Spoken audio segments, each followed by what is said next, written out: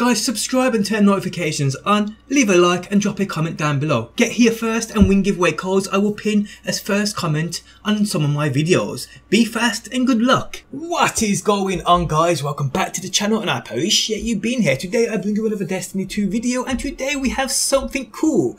Something I believe was added to the game for the fact of so many people not being able to do the raid or even attempt the raid or even complete a single boss in the raid. What I will guide you through today is something that allows you to get that third seed of light without entering the Last Wish raid. It is simple and it is easy, people. But before we do that, guys, if you do enjoy the video, leaving a like really helps me out and I do appreciate that support. Also, if you are new around here and enjoy daily Destiny 2 videos, be sure to subscribe.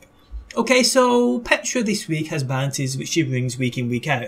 This bounty seen on screen now is the one you want to pay attention to, the Gateway Between Worlds. This bounty requires you to basically complete blind well activities upon the Dreaming City. This requires either 10 tier 1s to complete, 5 tier 2s to complete, or 3 tier 3s with 1 tier 1 to complete. Once you have done this, cash in the bounty, and this gives you the offering to the Oracle bounty, where you have to head to the observatory within the Dreaming City to present the offering. What then happens is a teleporter appears which you need to enter.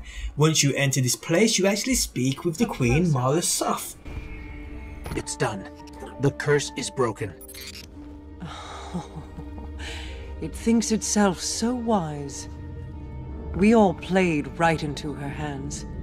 Beginning with my beloved baby brother. There are those who are more dangerous dead than alive, and there are those who win when we believe they've lost. You enter the infinite light bearer. This will all happen again and again and again. You bear witness to the fate of my people. Then fight with us. Oh, but I do. Petrovenge is my wrath. Once you've heard what she says, she spawns a chest. You open that chest and people, you will receive that third seed of light without entering the raid.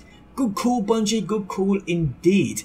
And guys, that is it. That is the end of the video. Go get that seed of light. You can now apply it and work on that third subclass without doing the raid. Pretty damn cool. And on that note, guys, we have come to the end of the video. If you enjoyed it, leaving a like really helps out. And if you are new around here and enjoy daily Destiny 2 videos like guides, top 5s, gameplays, reviews, just about everything, be sure to subscribe. If you never want to miss a video I upload, turn on them notifications by hitting that bell button. But again, thanks for stopping by and hopefully I will see you on that next one.